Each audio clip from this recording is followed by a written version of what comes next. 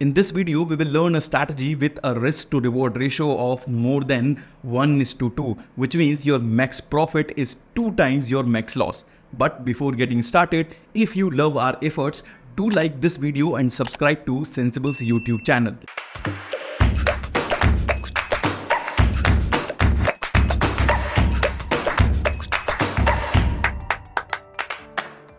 Before we begin, let me tell you that this is the 8th episode of the Options Strategy series. In the previous episodes, we have covered the basic strategies and compared those strategies. We have also covered some spreads. If you are watching this for the first time, you can watch the previous videos right here. In today's video, we are going to discuss the bear put spread strategy. Simply defined, a bear put spread is a cheaper put option with less time decay. But what do we mean when we say less time decay? So when you buy a naked put option, the time decay or the rate at which the option price declines due to the passage of time is very high, which ends up reducing the premium and thereby contributing to the loss you make. Whereas when you do a bear put spread, this time decay is lower, so your premium won't lose its value as fast as a naked put buy, because here you will receive back some premium by selling put option, which reduces the net cost of your strategy. Amazing, right? Hit the like button if you didn't know about this. Spreads such as bear put spreads can be taken when your view of the market is moderately bearish.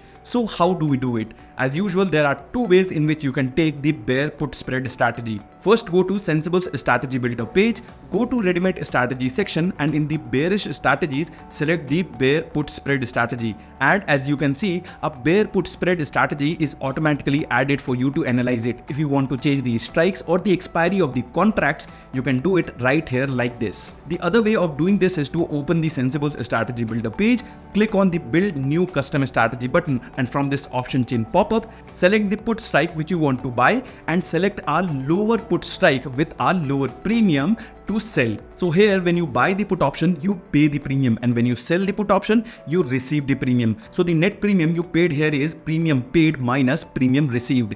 The put option you bought is usually ATM and the put option you sold is usually OTM. You can choose to do it with the ITMs as well instead of ATM. Now once you have added the strategy in the builder, you can analyze it and see how this strategy is likely to perform in future using this price and time slider. In this strategy, the maximum loss you will have is the net premium, which is 115 minus 50, that is 65. When you multiply it with the lot size 50, you get your max loss 3,250 rupees, as you can see here. The maximum profit you will make in this strategy is the difference between the strikes minus the net premium. In our case, the net premium is 65 and the strike difference is 200, as we have chosen 19,800 and 19,600 as our strikes. So 200 minus 65, 135. When you multiply it with the lot size 50, you get 6,750 rupees. That is your max profit here, and that you can see here. And obviously you don't have to do this every time, as our tool strategy builder will keep this data ready for you. Now let's analyze the payoff chart of the bear put spread strategy.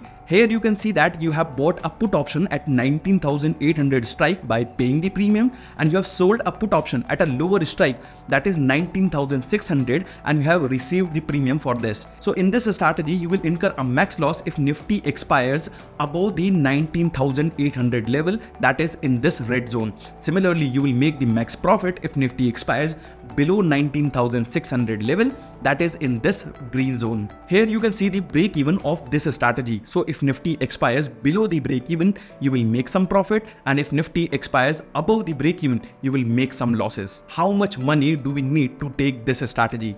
Well, as you can see here, you will need around 25,000 rupees in margin to take this trade.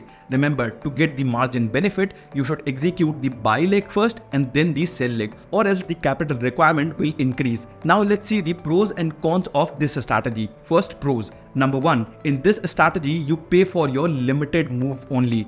Number 2, it is safer than naked put buy, as your max loss is lesser in this strategy. Number 3, the theta or time value decay is low as compared to naked put buy.